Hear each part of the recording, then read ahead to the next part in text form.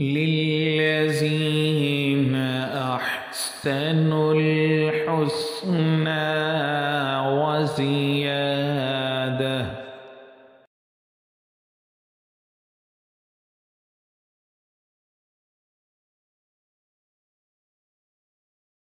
Bismillahirrahmanirrahim. Wassalatu wassalamu ala rasulih nabiyil kareem. My dear young fellows, I'm going to address very important question of the day. Why and how to study the Holy Quran?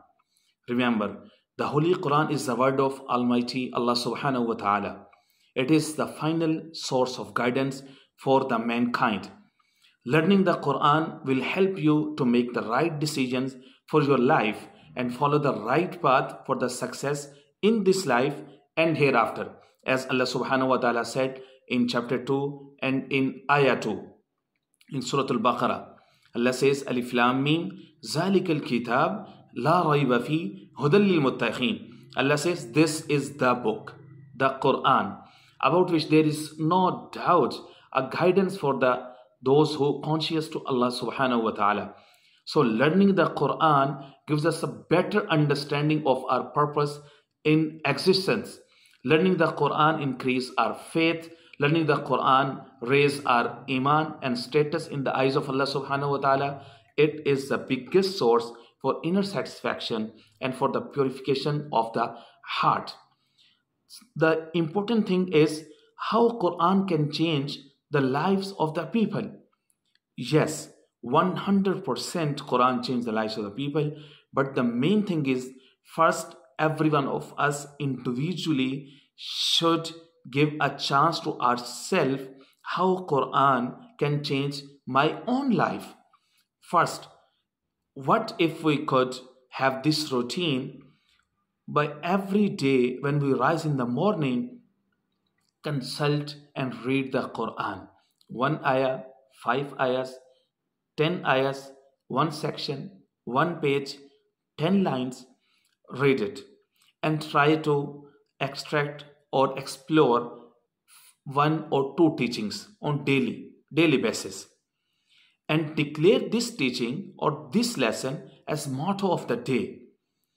Motto of the day means you are going to practice it on entire routine of this specific day.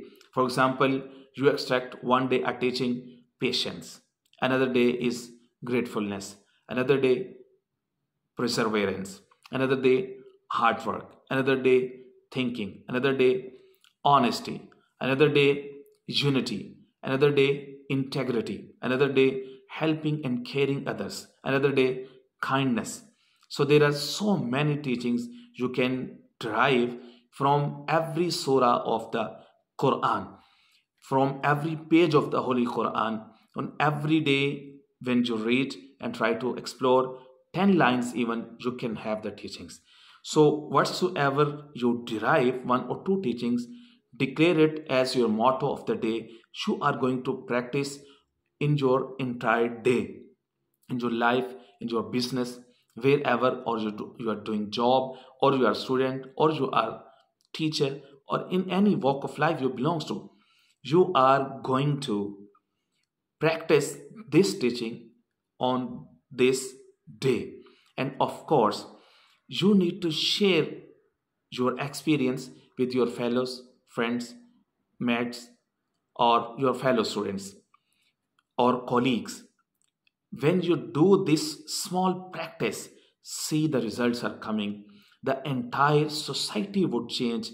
Everyone would come and take interest in the Quran. When because of you, if someone is going to learn the Quran, reading it or exploring it or taking the lessons from it and practicing it in his or her life, the whole reward would go to your account as well. This is the biggest service. Let us try and give us opportunity to read the Quran on daily basis. Whatsoever are the circumstances, every day we rise and read the Quran, touch it.